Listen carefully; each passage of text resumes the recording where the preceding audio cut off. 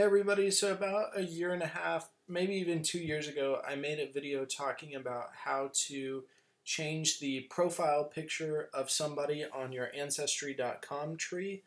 Since I made that video, Ancestry's done a complete redesign of their website and how your trees look. It's a completely new interface. So I thought I would make a little updated video to show you how to change the profile picture of somebody now. Took me a little while to figure out how to go about doing it, but then once I finally saw how to do it, it was kind of right in front of me the entire time. So I'll walk you guys through it. So here is my tree right here. This is just a tree that's a work in progress. It's not the one I primarily use, but it's one that I tinker around with and make some changes before I adjust the primary tree that I use. So let's take a look at this picture, or excuse me, profile right down here of Audrey. And to change the profile picture, I'm going to go ahead and click on her name or her picture, either one, and it's going to give me this brief little pop-up. And in this brief little pop-up, it usually says the birthday, the death date, and some more information if you filled it out for that ancestor. But to change the profile picture, I'm actually going to click her name, and that's going to take us to the profile page.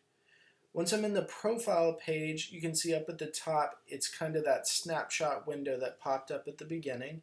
And I'm going to go ahead and click her picture. Before I click her picture to change that though, I'm just going to click on the gallery and show you guys that there's other pictures loaded in for her. It gives you the option to upload a picture, which I'll show you in just a second, but I found it easier if you've already uploaded and attached the pictures to the person. So again, to change the profile picture, I'm just going to click on the image, and then it's going to give me this drop-down list. So I can either view the profile image, resize the profile image, choose a new profile image, or remove it. So in this case, I'm going to choose the profile image, and you see it's going to pop up with that same list of pictures that's already uploaded. Now if I was to select one of the other ones, you can see View Profile Image just opens it up in a larger view screen, gives you some information about the original picture. But let's go back and we'll just change this picture real quick.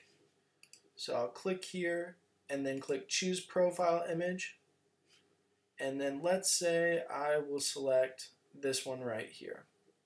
Now once you select the new profile image you want to use, it gives you this little resize box, and here you can resize the picture so that way it'll crop accordingly, or you can click Use Full Size Image. I recommend that you keep the crop ratio like it's shown here, and you crop in on just the face, just so it keeps a consistent look all throughout your tree, but again, that's completely up to you what you want to do. So once you've selected the aspect ratio and scaled it to how you want, you're just going to click the green Done button in the top right, and then you can see that your profile image is automatically been changed and updated for you. Now if we go back to the tree on a whole viewpoint level, you can see that that change has been made site-wide. So I hope that helped you out and gave you a little bit of a better explanation on how to do this with the new Ancestry update.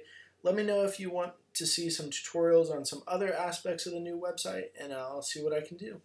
Until next time, I'll see you guys in the next video.